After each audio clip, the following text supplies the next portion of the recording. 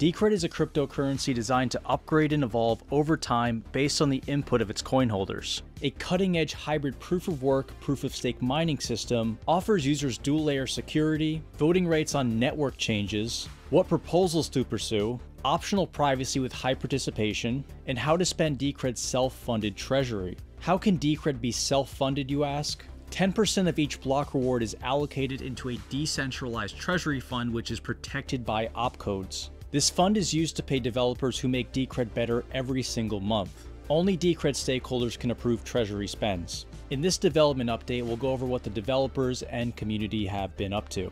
We'll start by discussing the 5 proposals up for discussion on Politeia, Decred's proposal platform. First is the Decred status platform. The status page is a platform that monitors the availability of key network services, applications, and APIs on the Decred network, and displays this information on a simple page. It also serves as a simple comms platform which users can turn to for information when experiencing outages, and where planned or unplanned maintenance work can be announced. The total cost is $3,320 for the entire year, including site maintenance, and the cost of the VPS which the service runs on. Work will be performed by longtime Decred developers Peter Zen and Jay Holdstock. Next we have CryptoPower, Golang native desktop and mobile wallet phase 2 from Dracot. The CryptoPower lightweight SPV wallets have been released for desktop and mobile. They support everything you'd want in a Decred wallet: staking, voting, mixing, and of course sending and receiving. These wallets look sleek and modern with a true dark mode and some nice features that set them apart from current Decred software. The real-time exchange rate is displayed in the wallet. There's also an InstaSwap service built into the wallet. DEX support is also planned for atomic swaps. These are multi-coin wallets, so they support Litecoin and Bitcoin. The next phase of their proposal focuses on fixing all existing bugs and improving user experience, as well as providing long-term support for the year.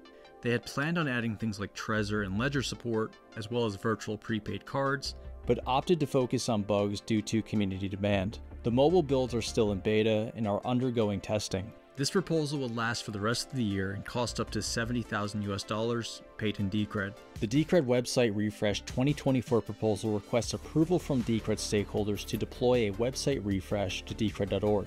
This updated website includes intro text with some core information, a features section, a stats section,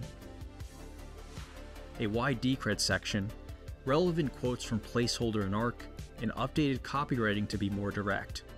The motivation behind the website change was to make it easier for new users to understand and to make it more ad-friendly. The total cost is $3,250 paid in Decred.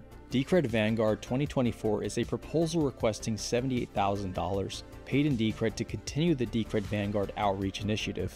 Vanguard is a community-based program tasked with promoting Decred across social media. Contributors are incentivized to organize, form strategies, and ultimately be as loud as possible about Decred.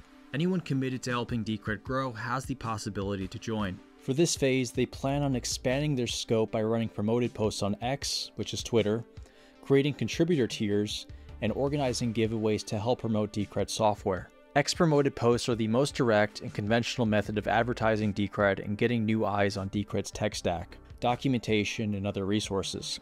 $1,000 per month will be allocated to this cause. Contributors will also receive funding for X Premium in order to increase outreach. Giveaways will also serve a role in promoting Decred software, including giveaways on Reddit. Contributor tiers have been established to reward the most active and productive members. Last year's proposal used $20,953 against a budget of $46,784. The proposal states they expect to use about 50% of the requested funds. And the final proposal is the Decred Content and Asset Translations 2024 proposal from Kozel. This proposal requests $37,000 for the year to do various translation work in different languages like Chinese, Spanish, Polish, and Arabic. It is important to note it is open to new contributors from different language groups. So if you have some translation skills, consider reaching out on Telegram or Discord. Translation work involves the website, Decred software, important articles, videos, and other news, though this is at the contributor's discretion. Last proposal spent $18,955 against a budget of $33,000. Bison Relay, Decred's peer-to-peer communications protocol running on Lightning, is now available on Android for testing. It should be noted that your Bison Relay seed from desktop will not work on the mobile version, so you'll need to create a new account.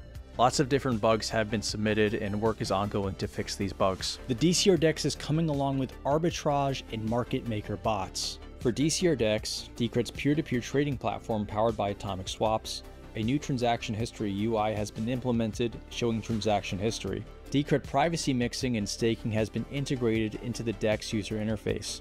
Notifications were simplified when order quantity was too high. Bumped the DCR DEX desktop version to the latest version 0.6.3. Successfully switched to support native USDC on Polygon, which has much lower fees than Ethereum. Implemented low-level SEX management functions. Deposit withdrawal and balance tracking for the Binance arbitrage bot to operate. Modified the Binance code to track 1,000 order book entries instead of 20 for the arbitrage bot. And finally merged work for the market maker and arbitrage bot user interfaces. All of this should be included in the upcoming DEX version 1 release. Added documentation for how a new voting service provider admin can get their VSP listed in Decrediton and on decred.org/VSP. For DCR Wallet, an issue was fixed where the wallet might try to look at blocks before the DCRD instance was fully synced. The result would be mistransaction notifications and the wallet's balance to be wrong, requiring a rescan to be fixed. When the wallet is syncing in SPV mode, header batches are processed in parallel. There were also improvements to SPV mode, and the results are a 32% faster sync on average when tested. And now let's look at community updates. Binance Margin has added Decred as a new borrowable asset on isolated margin.